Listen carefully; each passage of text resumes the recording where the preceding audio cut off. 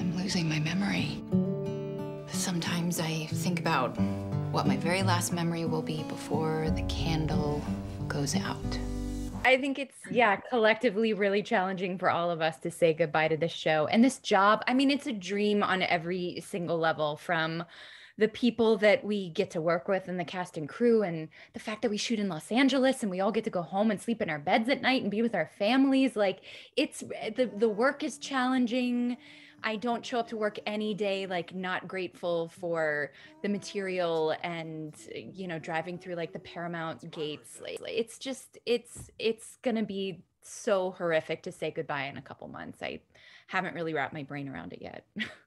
I would just wish that I could make time stand still. Randall. Time after sun. It's all of the cliches. It is, life in Technicolor. It's a boundless love that you never could have imagined. It's all of the things. It's exhausting and exhilarating and like everything in between. All of that. It just colors your world in an entirely new way.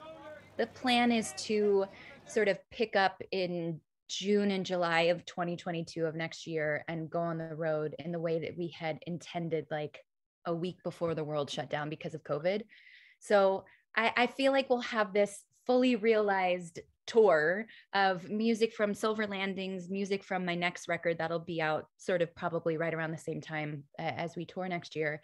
And we'll be able to bring Gus with us. So we'll have a bus with mom and dad and Gus and playing music every night. And I'm like, it's the dream. I'll have just finished This Is Us, and it's going to be a fun year, 2022.